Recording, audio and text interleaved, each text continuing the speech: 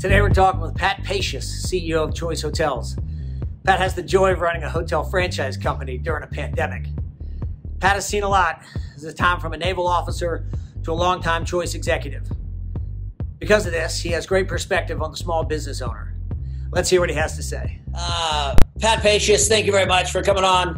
One of our fearless brand leaders in our industry. Tough time we're living in, but thank you for coming on. I appreciate your time. Great to be here, Teague, and I've been watching these Teague talks. They're very informative. You get to learn a lot about people and where they're coming from. So I appreciate you having me on. Oh, you were too kind. I appreciate it. I got a lot of questions for you, so I'm excited. So I want to start, as I do with a lot of people, I want to find out who is Pat Pacious and how did Pat Pacious get into this fun industry? So I know a lot of the answers, but I'd like you to tell everybody. Tell me where you're born and raised, what school you went to, and how'd you get into this industry? Sure. So I was born here in Washington, D.C., which I know is on the top of everybody's mind these days. Don't blame me.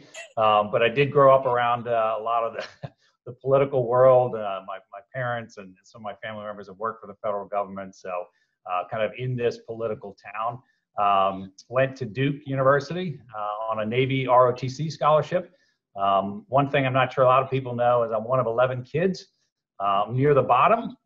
So by the time they got around to the 9th kid, they said, if you want to go to Duke, pay for it yourself. So I had to go get a scholarship from the Navy. But spent 6 years in the Navy on a cruiser down in Norfolk, Virginia, and then 2 years up here at the Pentagon. And as part of that, I got an opportunity to work on the Chief of Naval Operations strategy team. And I said, boy, this is fun. How do you do this in the private sector? And people said, well, you go get an MBA. So I went to Northwestern, got an MBA. And when I got out of Northwestern, I went to work for Arthur Andersen, which is no longer around, another life lesson. But Arthur Andersen had, I think, 5 of the top 6 hotel companies as clients. And certainly being in this town, Choice Hotels, Marriott, Hilton wasn't here yet, but we did work at IHG. We did work at a number of the hotel industry big players. And I spent a lot of time doing projects at Choice Hotels. Did about 7 of them, I think, over the years. And in 2005, the CFO at the time asked me if I wanted to come work for Choice. And I love the industry. I love this business model, the franchise side of the house. And I just love the people. So I said, sure. And that's 15 years ago. So I've been here at Choice ever since in sort of rising roles along the way. But that's sort of my path of getting into the industry and so how it all came together. What was your first role at Choice? So I started running corporate development, which is, sort of the M&A and how do you grow the business, and corporate strategy, sort of what's the 5-year plan for the company. When Steve Joyce joined the company back in 2008, he asked me to go out and run our IT organization, which is based in Phoenix. And so that was a tough time. That was 2009, the last recession. And I was flying back and forth from DC to Phoenix every other week, running that business. We have about 600 people out in our Phoenix office. That's where all our software engineers are, and all of that. And so I used to say I had the sort of 10,000 foot level as the strategy guy and the 1 bit level as the corporate technology person. So great opportunity to kind of understand how everything works top to bottom in a company like ours. So that was sort of what I added to my portfolio. And then over time, they started adding brands and marketing and development. And I was made COO back in, I think, 2014, and worked with Steve that whole time and creating a lot of value, I think, for our company and for our franchisees. And then became CEO in 2017. So that's been sort of the rising set of roles I've had in the company. I got to ask, what's it like following Steve Joyce? I mean, he's one of the iconic personalities, if nothing else, in our industry. Yeah, look, I learned a lot from Steve. Steve and I, if you know Steve and you know me, we're sort of a bit of a polar opposites, but generally that makes great teams. Steve obviously grew up in the industry, knew a ton of people in the industry, still does. And so it was a good team, the two of us, a good dynamic duo of, bringing together the sort of ops side of the house and expertise that I have in technology, along with Steve and his development expertise and growth trajectory that he brought to our company. So that was a fun time. The two of us dressed differently. If you know Steve's wardrobe, he did not leave that behind. When I became CEO, he took that with him. No, great opportunity to learn from somebody who'd been in our industry a long time. Is there a reality? Is there a reality TV series in your future? Yeah, people always ask me, am I going to follow Steve on the Undercover Boss? And I'm like, no, that's not in my future. I love it. That's all right. Head down. Keep doing what you're doing. So, one, I love the Naval Academy. Not a lot of those naval officers. There's not a lot of those people in our industry. So unique. Good for you. Did you see any combat? I should ask. No, I was in the Persian Gulf during the Iran-Iraq War. So this was 1990, 1991 time frame. And it was, there were mines and it was, you were at general quarters a lot. So it was a tough environment, but we, the United States, were not at war when I was over there. Desert Storm occurred not too long after that, the first Gulf War. I was in some interesting places, I think, in the military, and it drives a lot of appreciation for people who do that for a living. They're away from their families during the holidays. They are out there protecting all of us. And I think it's great to have been through that experience and know what that's like. Because it really, when people say, we owe a lot to our service members, our servicemen and women, having lived it, you really understand what they go through on a daily basis and the challenges they face. Well, thank you for your service, I must say. So tell me, let's dive in. What is it like running a global franchise company during a pandemic? I mean, Steve Joyce had it during the easy days. You've got it during the complicated ones. Yeah, it's as we all know, this has been a challenge for everybody. I mean, nobody saw this coming. I remember at our key client event about a year ago, somebody saying, "Hey, we're putting our budgets together. If the industry's due for a downturn, what do you think it'll look like?" And I said, "Well, it'll never be as bad as it was in the Great Recession, right?" which was probably everybody's worst case scenario. And yet here we are, with an industry that, in the third quarter was down 49% in RevPAR. We've been lucky from the standpoint of the types of the segments that we participate in at Choice. We were down 29%. Not as bad at a time when things are really tough. So, as far as leading through a pandemic like this, you really go back to what are the principles that drive your business? And for us at Choice, it's always been about our franchisees' return on investment. And that's something we've been doing for years. This is a company that's been around for 80 years. And a lot of that depends on how well do you know your customers, your franchisees? How connected are you with them? And that really came to fruition in the worst days of this, back in late March, early April, into May. It's relationships. It's talking to your franchisees. It's calling them up. Sometimes it's offering them, fee deferral or fee relief or whatever it might be. But other times it's just someone to talk to. They want to know that their brand cares about what they're going through, understands it, and is thinking about them, not just about how do I get through the next 6 months, but what's this going to look like 3 years from now? Our franchisees are small business people. This isn't just an investment; it's their livelihood. So their family works at the hotel, their friends work at the hotel. And so this is really about them being able to send their kids to college, being able to, give their kids braces. Those are things that matter. And so it's that personal relationship that we as a company have built with our franchisees over the decades that really came to the forefront in the early days of this. And I think really helped us drive the performance we've seen, but also we do that by listening to what our franchisees' needs are and helping them really get through this. And as we all know, it's not over. We've probably got another 5 to 6 months here to get to the other side when this vaccine will start to get deployed. So all of that really comes into play as a leader is relying on those relationships that you've built over the long term to help, drive the company forward. What are you hearing at a granular level from that franchisee? Are they able to just sort of barely break even? Are they paying debt service? Have they sort of laid everybody off and they're really rolling up sleeves with operations? What are you hearing at there, and how long can they continue that? Yeah, I think for the most part, I think you have to look at our brands. Of the 12 brands that we have, 11 of them are limited service brands. Yeah. So we don't have full service. We don't have meeting space that's significant of size. We don't have large restaurants. We're not dependent on the convention business. And so there's not a lot of fixed costs, or there's less fixed costs, I guess you would say, in a limited service hotel than there is in a full service. Secondly, we've got franchisees who, in the later part of December, normally you're running at fairly low occupancies anyway. This is a seasonal business. So our franchisees know how to operate in those types of environments, but they're not used to operating in that type of environment for 6 months, right? So luckily, they've been able to get interest forbearance for the most part for that first 6 months. I'm still hearing that now that we're seeing a vaccine timetable laying out, that more forbearance and getting that is still out there. And it really depends on the market you're in. So if you're in an upscale segment like we are with Cambria, I mean, that's a tough segment. On the other hand, the extended stay segment has done really well. Our WoodSpring brand has been running in the third quarter. They ran 77% occupancy.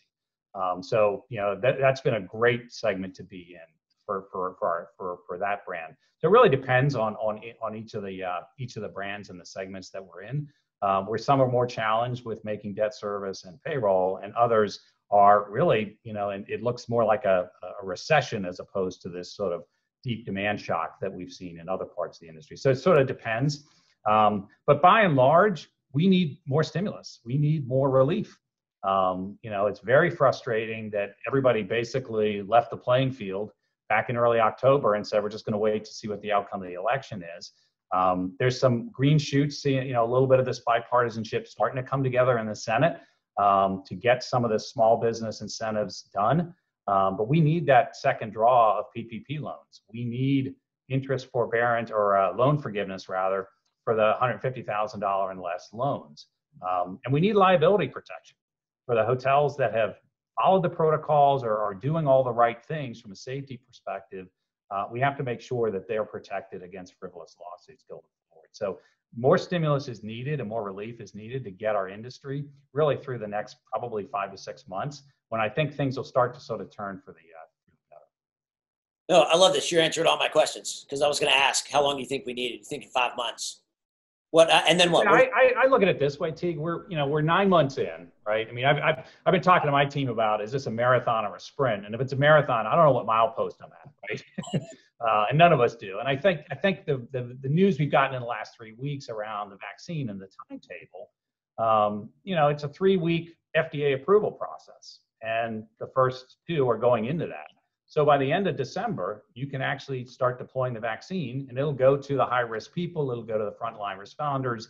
And so if you look at that timetable, you could actually have immunity by the summertime, which is really important for our business. And I think as you get closer and closer to that, so I kind of look at it and say, well, I'm 9 months in. I got 7 months to go. So I'm beyond the halfway point.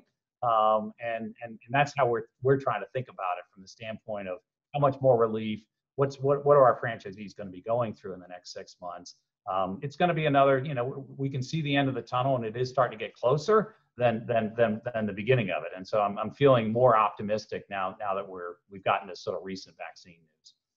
What do you think? Like, now I'm just getting into your opinion. What do you think come fall, right? Is the world immediately back to normal? Or is there still sort of a hangover factor where everybody's not rushing to get out there? What's your opinion?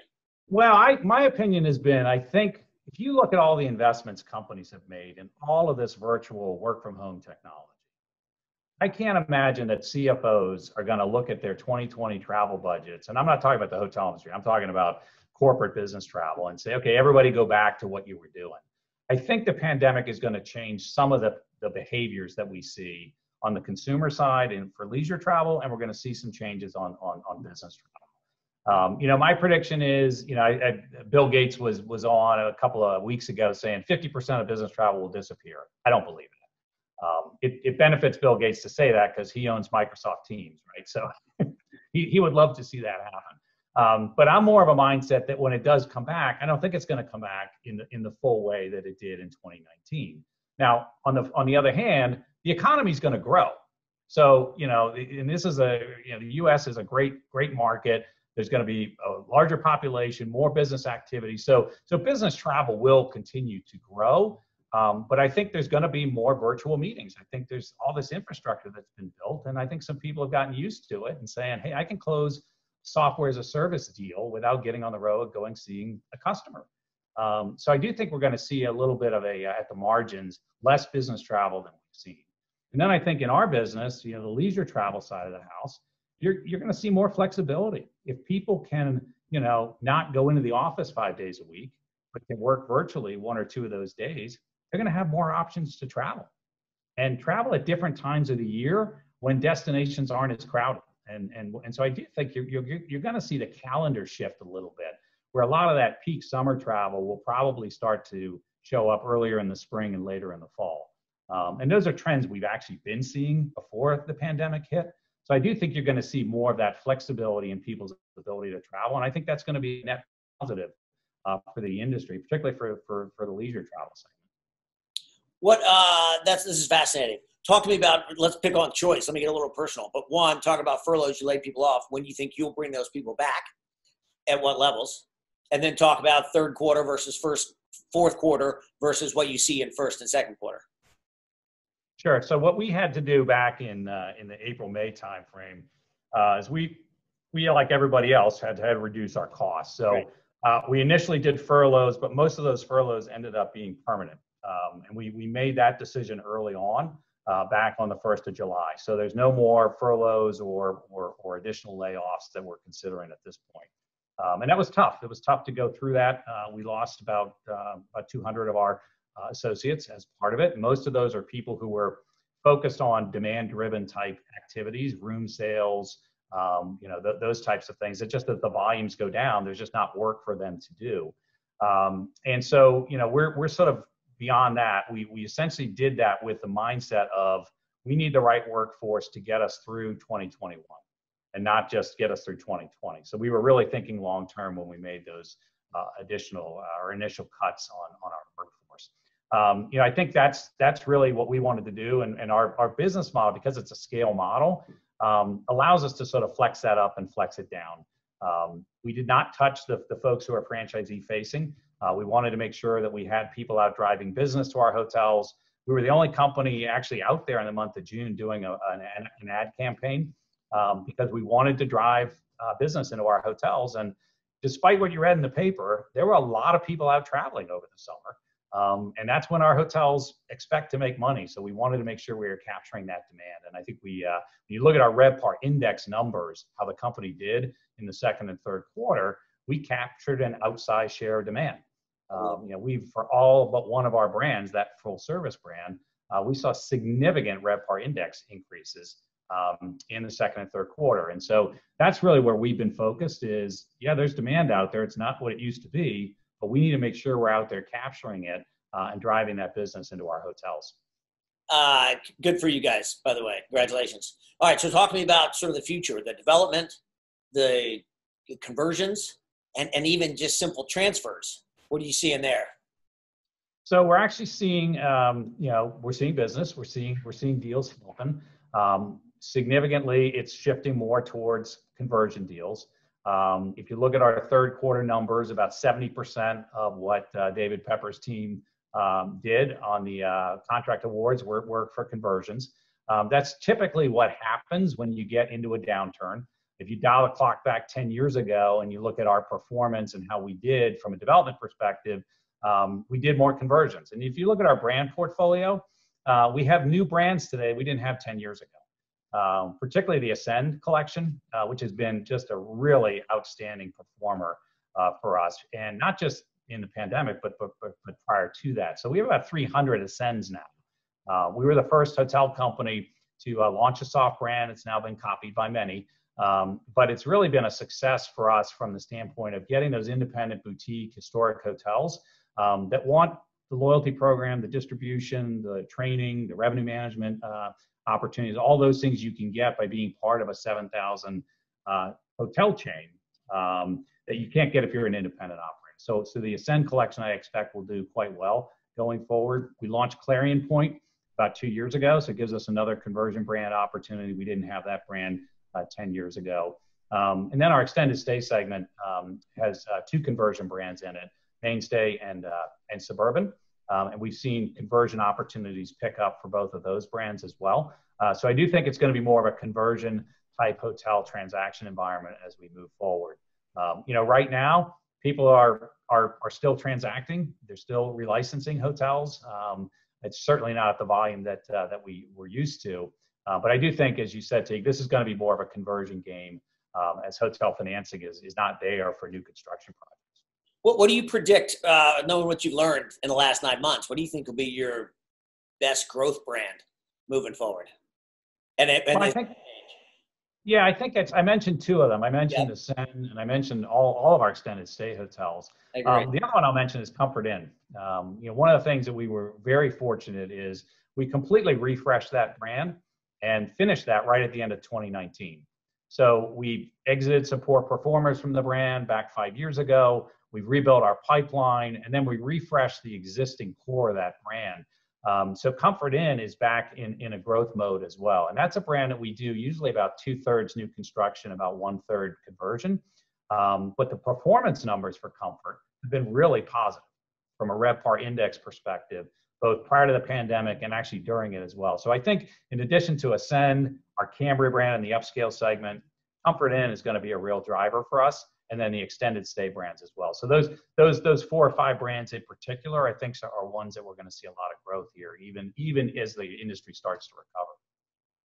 I think that's all super. So let's talk about one. You guys are healthy on your balance sheets. You got a ton of liquidity out there. I don't know, $800 million if you need it. How are you going to use that liquidity to stay afloat, but also to grow? Yeah, so we, as a company, we've always been sort of prudent allocators of capital. We came into this pandemic, we didn't have a high debt load on the company, and that really helps us from the standpoint of liquidity. Like everybody else, we went out and sort of said, look, interest rates are ridiculously low. We did a bond offering back in July. The day we priced it was actually the 9th lowest day in the last 50 years for Treasuries. So we really hit it at the right time. And it really gives us an opportunity to sort of expand our balance sheet capacity. You mentioned we have nearly $800 million of liquidity. Some of that's in cash, some of that's in our revolver, but it gives us the opportunity to do the things we've always done. And it's not a new strategy. We're going to invest in our business. We're going to invest in our brands. We're going to launch a brand called Everhome, which we announced in January. When hotel financing comes back, we think it's a great sector. We have mid-scale expertise and we have extended stay expertise, and sort of having a new mid-scale extended stay brand, one hasn't been launched in the last 10 years. And when you look at the demand and supply, there's a lot of extended stay demand out there, but there's not much extended stay supply. And so we really think the supply and demand metrics set up nicely for that brand as well. So we'll use it for that. We always are looking for M&A activity, for opportunities that come along. We've got a great platform business that we think if we were to add a brand or two here or there, it might make sense. So we'll continue to look at that. And then there's always the option of returning it to shareholders if it made sense to do that, if we don't find other opportunities for us to deploy that capital. Great. I've got a few brands I'd like you to consider. We'll talk offline. All right, so this is great. So I agree. I think you guys are well positioned. I think the nice part is that we see, to your point earlier, we kind of see the light at the end of the tunnel. We now have a little bit of clarity over how much time frame we have left. So we can kind of start shifting from defense now to offense, right? So give me, what do you think the next 12 months or 24 months looks like for Choice? Yeah, I think the first 6 months of next year are going to be, we're going to be in this sort of recovery phase, where I think it's really going to be a question of when does the business traveler start to come back? And what's been interesting about the leisure traveler is that leisure traveler has been there. Despite rising cases, we've seen leisure travel continue. And so I think that first 6 months is going to be a little bit of a wait and see. The real question is, when is the financial community going to start to say, okay, now I can start to underwrite a loan, or I can start to underwrite a future, new construction asset. Once you get more clarity on, okay, are things really starting to pick back up again? Is the consumer coming back? This is different than the last recession. The last recession was a financial crisis. This is a health crisis. So a lot of this is, what's the consumer going to do? How comfortable is the consumer going to be in getting back out there and traveling? And when I talk to my, my counterparts at the other hotel companies, I mean, this is not some man-made disaster, right? It was a natural disaster, right? So not something you plan for. And so a lot of this is going to be, well, when do the consumers start to become more confident in getting back out there and traveling again? And when that happens, then the financial community, as far as lending, will come back. But I see that happening. It's all tied to this vaccine deployment. And I really think that's really going to be, given the timetable we're looking at, you're going to start to see that in the back half of next year. So I think that's a real positive for our industry. And I think that's really it's going to be kind of a tale of two cities. The first half's going to be more of a wait and see. And I think we're going to be back more to, okay, now I see, and here's where I'm going to start to deploy my capital. But Teague, it's interesting. I look at you go back and look 10 years ago. You know what business got created 10 years ago in the last recession? What? Airbnb. Oh, yeah. And they just filed 2 weeks ago for a $30 billion IPO, right? So during downturns, this is when new opportunities and new ideas and new business models all get created. And so that's the other thing, that some new ways of doing business are going to come out of this. 10 years ago, we created the soft brand, right? Look at how many soft brands there are today. So I think we'd be foolish to say there aren't going to be some new things that come out of this that I think will create value. And so I think that's something else for us all to be thinking about, is how do we, sort of cast off the old ways of the past and think about what makes sense going forward. What did we not like about how the hotel industry worked 5 years ago or 3 years ago or 9 months ago? And let's not carry that with us going forward. Let's figure out a new way of doing business, and in a way that creates value for everyone. Do you think we as an industry will adapt collectively? Do you think we'll be quick to adapt, or do you think we'll be very slow to adapt to whatever the nuance is? I think we're going to be quick to adapt. I think there's been a lot of things that were accelerated as part of this. Yep. Certainly the shift of everything being digital and online and all that. I mean, we figured out how to open hotels without sending somebody out there. You can do it in a virtual environment. We figured out how to do deals without getting face to face. We're going to be face to face again. Don't get me wrong, but we figured out how to do that. So I think there's going to be an acceleration on a lot of these things. I mean, what's happening in our segments, we've done away with the hot breakfast and the buffet breakfast as a result of the pandemic. The real question is, do you bring that back, right? I mean, it drives cost, right? So we're going to be very sort of, careful as to what we think about as far as adding costs back in. If the guest doesn't need it, why do we do it? We were already, before the pandemic, doing housekeeping on request, meaning if you don't want your room turned every night, tell us that. We won't send a housekeeper in every day. We've done the pilot testing on that. Most consumers opt out of that. Well, okay, that's great now for the hotel owner when we don't have to pay for that room to be turned. It's good for the environment. We're not doing all that laundry and using all those cleaning chemicals. So there's some of these things I think that are going to get accelerated, which are going to be a net positive for the asset owners. And I think you said at the beginning of this conversation, you're in communication, direct communication with your franchisees. And I think your franchisees, more than any others, are on the ground and know what's happening day to day. So they can give you the real-time feedback as well. Hey, here's what the guests want. Here's what's working from us from a ownership standpoint. Here's what in a franchisee standpoint. And I think that will help you guys react better. Don't you agree? Yeah, and I think what's interesting is it's not going to be a one-size-fits-all. It's about flexibility. And so flexibility versus brand standards, those two things don't go together normally, right? It's like, oh, it's one standard. Well, I think the industry is going to have to be more flexible. And in a market where a hot breakfast buffet makes sense, we want to allow our franchisees to do that. But if a grab and go, sandwich or, heat it up in the microwave sandwich is what the market wants and the consumer in that market wants, and we need to be thinking about providing that flexibility for those owners and those guests. I think you nail on the head, Pat. I think you guys will be spot on. All right, I love it. So give me, Pat, this is fantastic. Thank you for coming on. Give me some final thoughts. Even, heck, you're in D.C. You're on the top of it. What are you hearing from your friends and neighbors and the like, whether it's vaccine related or political related or just getting back to business related? What are you hearing? Yeah, I think it's interesting. I've got friends who work over at NIH, so we've been sort of keeping in touch with them they're the ones that approve the vaccines and the therapeutics and all that. And it's kind of interesting because they've been aware of what's truly gone on in the last 9 months since this thing began globally, and in our businesses. particularly in the healthcare sector, is unprecedented. I mean, the government stepped in and said, all these pharmaceutical companies, share your information. Forget about antitrust rules and all that. Share your information. We're all going to benefit from this. And then we did that globally. So, the Chinese and the Saudis worked together. The U.S. and Western Europe worked together. So this sort of coming together of the world and our industries to drive this vaccine is a real net positive. You think about, when this thing started, people said, well, vaccines can take 3 to 5 years. Well, if a vaccine took 9 months, what else can we do if we all just work together in a more collaborative fashion and stop trying to, bifurcate everything and divide everything? So I would hope that this, pandemic that we go through as a country, we can all look at that, the lessons learned, and say, geez, if we all just share a little bit more information, everybody's better off. I think on the political front, we're going to be back to the same things we were talking about prior to the pandemic. It's going to be labor issues. It's going to be taxes, right? Those are the two drivers for asset owners that matter. In the franchise world, we're going to be back talking about joint employer issues. And so those issues are all going to happen. And it's not all going to happen here at the federal level. It's going to happen in the state capitals.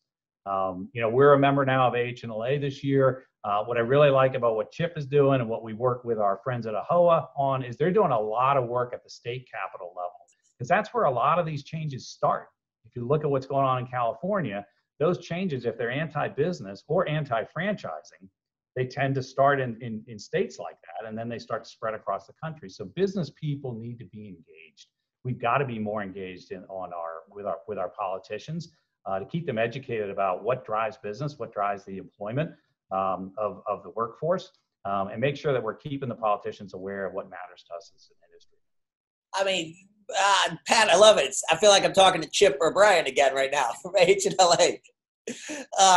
And listen, you're a leader, and I appreciate you speaking for all your franchisees, sort of the smaller voices out there. They're smart enough. They know through AHOA, through HLA, they can grow up and become a very powerful voice if and when they choose. But we need the leaders, you and Chip and the others, to tell us what's important and what's coming down our path and where we need to focus our energies. So thank you for everything you're doing. I think it's fantastic. Pat, thanks for coming. I should ask selfishly, I'll see you in March. You think we're having a conference in March? You think everybody will be showing up in person? I should be asking you that question, right?